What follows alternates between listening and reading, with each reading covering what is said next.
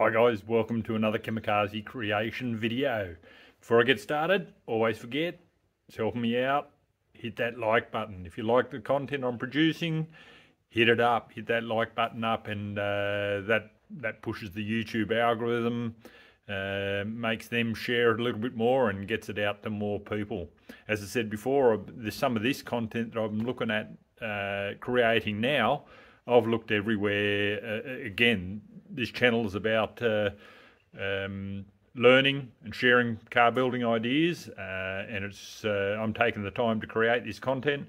A great way to give back to me would be hitting that like button. Appreciate it very much. Anyway, here we are working again. This motor for the Torana sitting up there on the hoist, and getting into doing the unshrouding of those valves in the cylinder bores, and more than that, just making sure that those valves don't hit on the side of the bore as I put this motor back together. So I'll show you where I'm at, what I'm doing, and it's great being in the shed. I'm getting a lot of time lately, really appreciating the time in the shed. But here we go, let's have a look. I'm well into the unshrouding, I suppose, of the valves, but more than that, clearancing the valves on the 173 bore, and basically following the method that was suggested by Eddie at HSD. You can see here I've basically traced around the gasket to show where the shrouding is, or the valves come out, and then grinding to those marks. And you can see I've just started on this one here.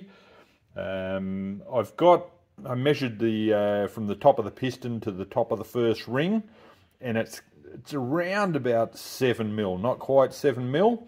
And on all of these, I'm only down just on 5 mil.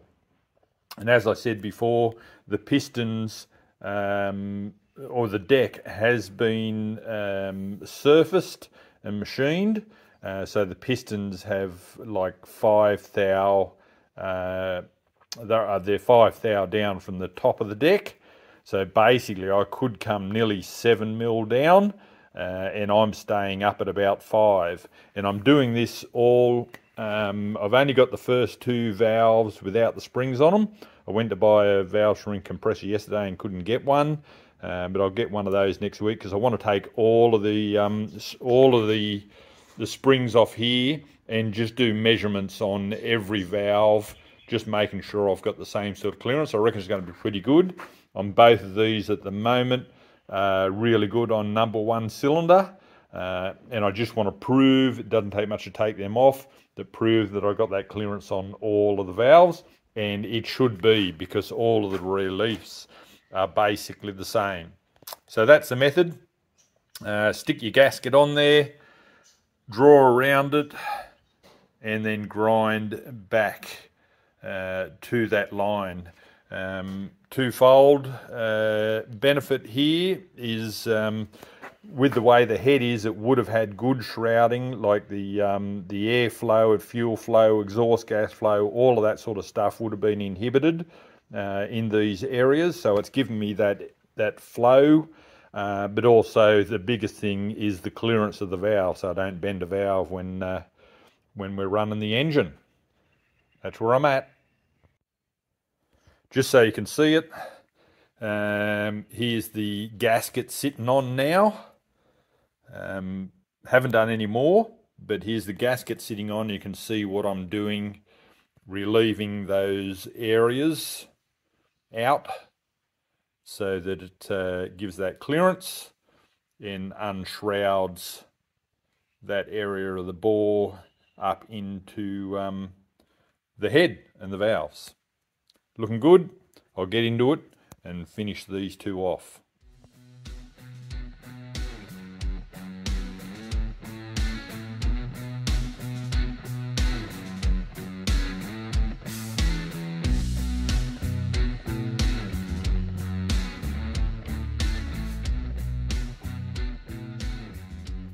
So this is the final check. Again, got to take the rest of these springs off and check every cylinder independently, but I'll get there.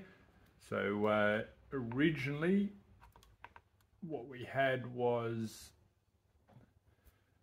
closed position is just on 32 mil.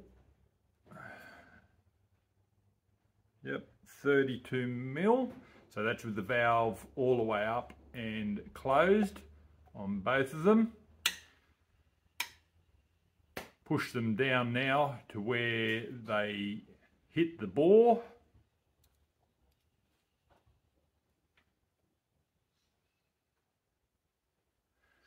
And on that one, ooh, I've got 17 mil.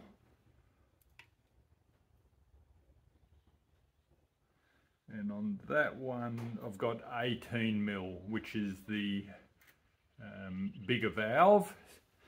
1732.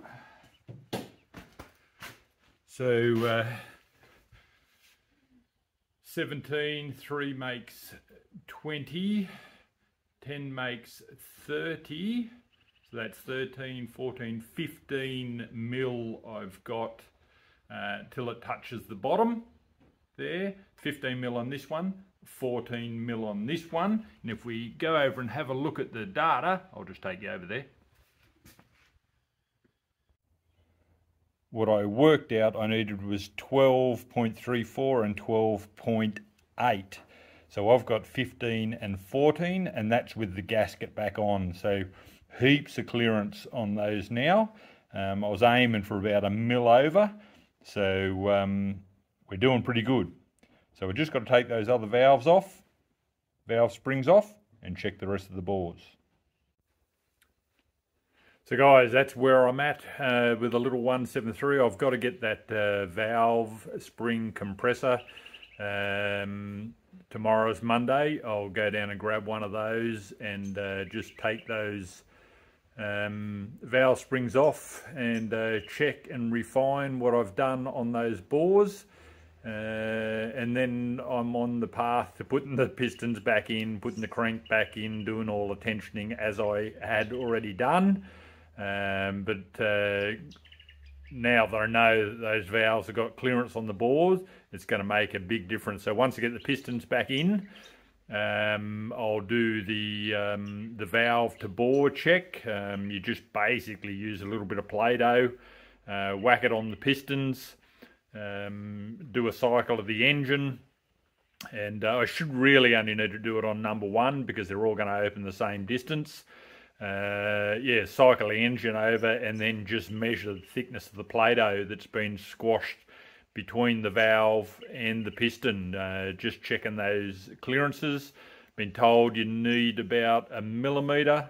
I'll double check that before I do it, make sure I've got the right stuff, and then it's onwards and upwards and putting this motor back together. I've got everything there to put this together, so I've just been doing these valves, valve to bore clearances and valve to piston clearances, and then I can start assembling it back into this new front end. I'm here under the car. I said I was going to do a trial fit of that front end.